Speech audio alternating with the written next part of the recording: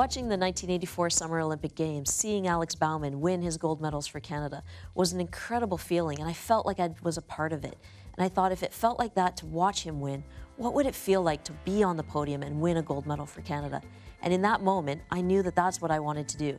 I wanted to win an Olympic medal in swimming at the Summer Games and stand on the podium watching the flag raise up. Just a few short months later, I thought that dream was lost forever when I was paralyzed. 2 years later, at the age of 12, Rick Hanson's Man in Motion tour came through Toronto, and I got to be a part of it.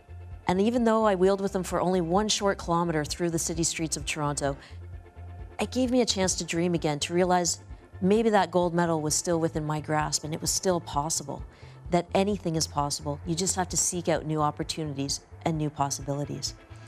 Rick Hanson's Man in Motion tour empowered so many people around the world, and especially in Canada, both able-bodied and disabled.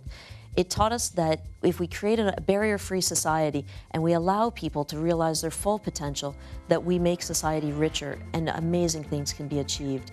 For me, it taught me to dream again. My name's Tracey Ferguson, and that was my defining moment.